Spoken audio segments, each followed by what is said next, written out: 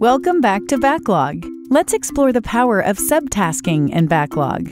Subtasking helps you break down large tasks into smaller parts, making them easier to manage and track for your team.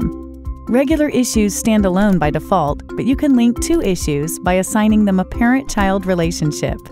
Subtasks, or child issues, are nested under their parent issue. To add a child issue, use the Add Parent Issue button on the issue registration page to browse and select the parent. Complete the issue registration, and it will appear in the subtasking section of that parent issue.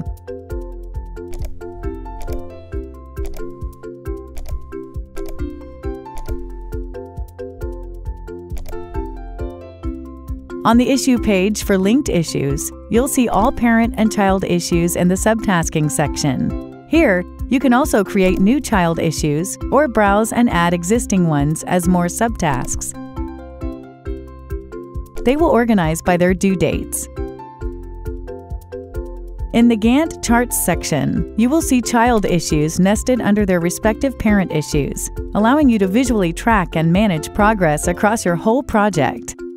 Now you know all the ways to manage issues and subtasks in your backlog.